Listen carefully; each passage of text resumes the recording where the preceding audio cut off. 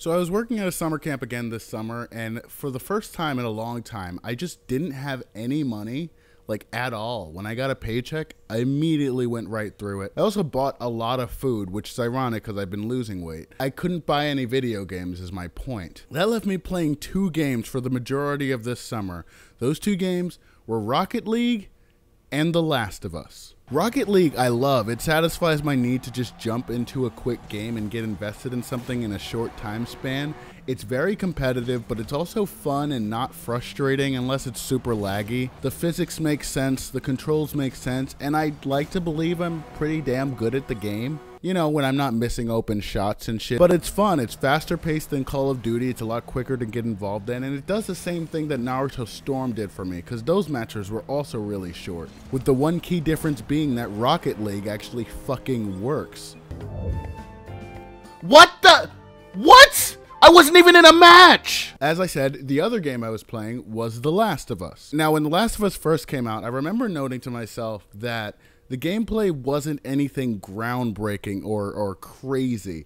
It wasn't over the top like Uncharted. They just took the stealth elements from Uncharted, made them a little deeper, and had a few like things here and there that other games have had. Crafting, etc., etc. I think given how great of a game The Last of Us turned out to be, it's easy to forget how sort of basic and bare bones the actual gameplay was. A lot of the game is set up as a framework for telling this incredible immersive story in this very dire and derelict world. So I decided to play through the HD re-release again. The first time I played through the HD re-release, I did it on grounded mode, which is the hardest difficulty available in the game. I have been getting so irredeemably pissed off at this game in ways that I don't remember doing in the past. Random aspects of this game simply don't work. Things like when I'm at the edge of some kind of drop and an enemy literally hovers over thin air and gets at me at an angle that is physically impossible. So what I did was I just went through the game,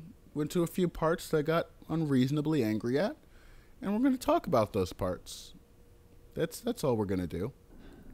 Fuck you! This part with the sniper frustrates me, and it's not necessarily because the sniper is there, because that's the whole gimmick, right? It's because this part sets itself up as a stealth section, but the game doesn't let you be stealthy. Such as like these instances where they see me and I just have no idea how.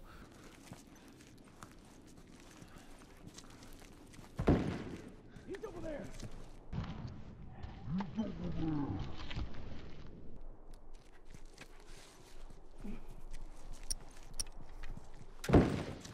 When's your little buddy gonna come out? The game is supposed to be a stealth game, but it sometimes doesn't relay the information necessary to let you know that you've done stealth wrong, or that stealth isn't possible in this certain circumstance. In this instance, I have no idea who saw me or how they saw me. And then there are instances like this where I go for a grab and it just doesn't go through. In this instance, it's a little harder to see exactly why that is. It could have been my fault. But there are some instances in the game where it's totally not your fault if it doesn't go through. Sometimes your AI partner will literally run in your way when you go for a grab and make you too far away to actually complete the grab and therefore cancel it, which is some bullshit. There are other instances where you're around a corner or hiding behind something, and because there's no grab around the corner button like there are in some other stealth games, you have to like awkwardly shimmy to the end of the thing you're hiding behind and like poke yourself out a little bit and then press the triangle button and hope that your grab goes through. And it won't if they see you poking yourself out before you grab them, which is about half of the time because they're literally standing right in front of you. Then there's this part of the game that really fucking annoys me. It's in the hotel when the elevator crashes and you have to, you're separated from Ellie and you have to get through the hotel by yourself for a little bit. There's this part where it's like very set up to be a horror game and a stealth horror game. The game wants you to get through it in a very specific way, but without telling you what way that is, and it just comes across as the game punishing you for not being psychic. There's a generator in one of the rooms. You can look around all over the place. I mean literally the entire area. There are absolutely no monsters. You don't hear them, you don't see them, you don't see a trace of any monsters. The moment you interact with this generator and press the interaction button for the minigame, a clicker will spawn literally right behind you and kill you before you can cancel out of the animation. Every time. Like, that's just bad game design. And I hate saying that in a game as good as The Last of Us, because I feel like it is really good. But that's just bad game design. So what the game expects you to do is to go upstairs and get a key card first, which spawns a wave of runners, and then after you take out the runners, you go downstairs and activate the generator, which allows you the chance to get out of the area. But I have a problem with the wave of runners as well. These runners seem to know immediately upon spawning where exactly you are. You can tell it's an AI bug because here I get the key card and go right into the bathroom and hide there. They simultaneously know exactly where I am, but seem unable with their messed up tracking to get to me.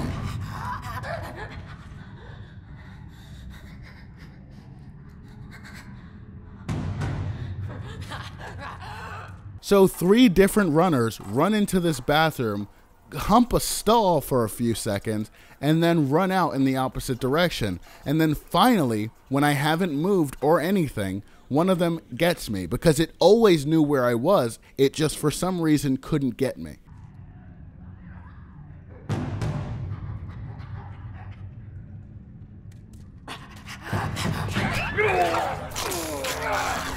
But like, if I'm fighting with the game's like shitty AI just to get through a part, that's like not fun. It's not fun, and it's a flaw with the game design. Speaking of fighting with the game's shitty AI, this part I had to redo a couple of times. Not really through any fault of the game. I just really don't like this particular arena. But I did realize that there's a way you can cheese the AI here and get the enemy stuck in place. So if you kill this guy and then you run over to the area quickly where the next wave of hunters is about to spawn, what'll happen is the hunters who spawn will be stuck in place.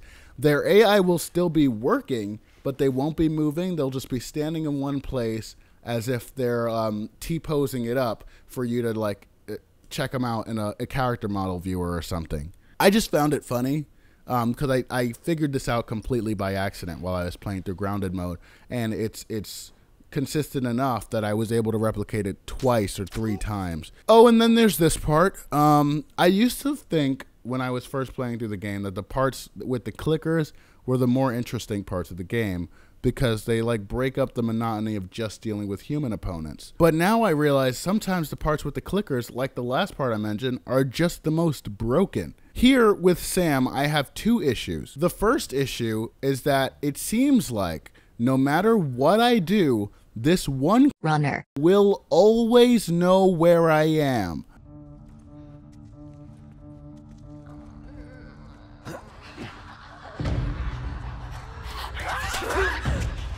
This particular monster goes along its track like it's supposed to, completely oblivious to my very presence and existence. Every time I get within a certain distance of it, it will immediately become aware of where I am. Apparently, no matter how slowly I move toward it. And I move really slowly. Sometimes it takes me like 3 minutes just to get close enough to it to actually do anything. With the way that the game works, it's hard to tell exactly what's triggering what. So I don't know. There is a possibility that I'm doing something wrong here. But I think it's an issue with the AI. We've already proven in the past that the game has AI issues. And this is halfway through the game, so I think I know how to sneak past a runner at this point, especially since I've beaten grounded mode in the past. What is it about this one particular fucking runner that makes it impossible for me to get close to? I ended up having to get through this part without even interacting with this Jesus Christ, it's runner. And instead going in the complete opposite direction. Is this the game punishing me for something? I don't know. But that's not the only issue with this part. On occasion, it is possible for AI characters like Sam to run across your path in the most annoying ways because you're trying to be stealthy and get from one place to another as quickly and quietly as possible. And they will just run right in your path. Consistently. But in this particular instance, what happens is I'm squatted behind a wall waiting for this motherfucker, say clicker again, to pass by. I'm going to press the triangle button and grab it before it can notice me. What Sam does here is consistently he runs into the Bitch. and bumps it closer to me before I can execute my grab. In this instance, I got mad because I did my grab, but apparently because Sam bumped into the Cunt.